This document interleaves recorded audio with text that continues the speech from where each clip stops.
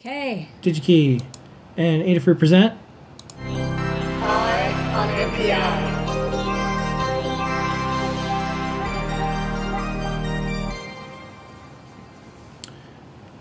This week's Ion NPI is from TE Lady Ada. TE is back. They've been on NPI a couple times, but they keep coming up with interesting new products, and so they get the NPI prize. They keep making new products. We'll keep making NPI. That's right. Videos. That's cool. Okay, so this week I've actually noticed a bunch of companies that do sensors are all sort of releasing sensor revisions around now. Don't know why. Maybe just kind of the end of the year they want to get those versions out. But this week's new product is the HTU31D and 31V. These are temperature and humidity sensors from TE. They've got excellent temperature humidity sensors. In fact, you might be thinking, don't you already have a breakout for that HTU31? No, you're thinking of the HTU21, which is still one of my favorite temperature and humidity sensors. Really easy to use, very reliable. It's got that great I2C interface. It's very simple. But complete, and it's a couple of years old now. It's a couple of years old, and I think they wanted to revise it, update it, make it a little bit better. The HTU21 I think had maybe half a degree of accuracy and 3% or 4% humidity accuracy, and the HTU31 improves that. It's got 0.2 degrees centigrade Celsius accuracy for temperature, and for humidity it's about 2%, so a nice big improvement there. The pinout is not the same. The package is the same, but the pinout's a little bit different. As you can see here, it still has I2C as you would expect, but it also adds a reset pin, and you also get an I2C address selection pin, so that's good. You can alternate between, I think, 41 and 42 are the two I2C addresses, and there's a hard reset, which I always like to have. It's nice to be able to hard reset a sensor along with a microcontroller in case it gets into an unusual state. There's also a software reset. Speaking of, what I really like about these sensors is how they can do pretty much everything you want in a temperature and humidity sensor, and they don't have like a ton of extra stuff to confuse you. It's pretty straightforward. They have soft reset. You can turn the heater on, turn the heater off, which is great for reducing power, but also to get any moisture off of the sensor. So you're reading the actual air humidity, not like the humidity on the sensor. If there's a bit of water on there. You can read the relative humidity as well as the temperature and humidity. There's a diagnostic result that gives you about a couple bits of information about how the device is doing. And there's a unique, I think it's 32-bit or 24-bit serial number. So kind of all the nice things that you want. And there's also a CRC capability. So when you send and receive commands, there will be a cyclic redundancy checks to make sure that the data isn't being corrupted. You're getting valid temperature and humidity data. I think that's important, especially for people who want to use this for medical uses, where they want to control home automation or environmental stuff. You don't want to accidentally turn on the sprinkler. It turns out that there was a bit flipped or a loose wire that made you think that it was very dry, but actually wasn't. So a nice, compact, but efficient and complete command set. We were able to get it up and running in Arduino. We wrote a library a couple weeks ago, and it was up and running in an hour or two. It was very easy to implement in Arduino, and you can definitely port it to your favorite microcontroller quite easily as well. So check out our library if you want some Arduino code to try with this sensor. There's also another version. I do like the HTU31D, that's for digital, I2C interface, but they also have a V version for voltage.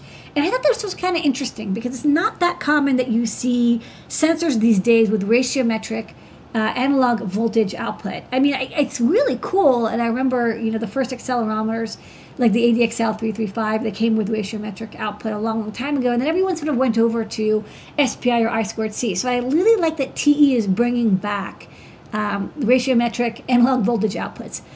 Basically you can power it with 3 to 5 volts, and then whatever that power voltage is, that's the high end of the analog voltage output. So as long as your analog reference is tied to the same power pin, you'll always get the accuracy and precision that your microcontroller analog digital input will provide. Why is this handy? Well, first off, maybe you really want a lot of these, and you don't want them to share on I2C. Maybe you don't want the I2C traffic. Maybe you want to have this in a circuit that doesn't have a microcontroller as the feedback loop. You want to have a more, like a faster, more reliable, less like complicated loop, and you just want that analog voltage with, you know, a potentiometer to set the trigger point, and maybe some hysteresis with the Schmidt trigger, and then, you know, you could use the analog output in your circuit or feedback loop. What is it really good for? I don't know exactly, but I think it's pretty cool that they have a version with analog voltage out. So I'm going to check that out.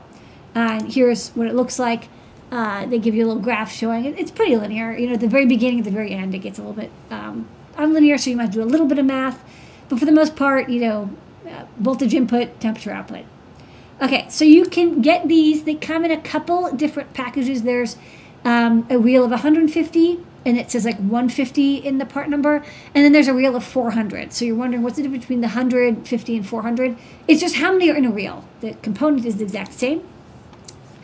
You can pick it up from Digi-Key. You can search for HTU31D, or it's got this longer part number. Yeah, 223.101.420.4800ND, or the short URL digikey.com/short URL Z1HJHJ. Which is pretty easy to remember. They don't yet have a version with the Teflon covering on it, which they did for the HTU21D. I'm hoping that comes out soon. It was really one of my favorite things about the HTU21D. So, but so far I'm really liking it. It's extremely fast, and it's very stable. So I think they did a good job kind of leapfrogging. Yeah, they haven't updated the sensor in a bit, but when they did an excellent job. So you want to go to the overhead, and I'll show the demo. I've got the sensor here. I've got it hooked up to my Feather, and I've got a little OLED just showing the temperature and humidity. It's not very humid here, to be honest. Temperature is nice and comfy, though, nice room temperature. And then if I breathe on the sensor, which is right here, you'll see how fast and responsive it is. It's already, you know, goes up to 60 and then quickly drops down. So I definitely like how responsive the humidity sensor is. It's very quick and is very stable. You know, once it settles, you know, within 1%, you're going to keep that precision. The accuracy is, you know, 2% plus or minus, but the precision is nice and stable, which I really like. All right, and they have a 1-minute video, and we're gonna play it. It's actually pretty chill. It's just like musical. It's super chill. Yeah, so nice. Enjoy.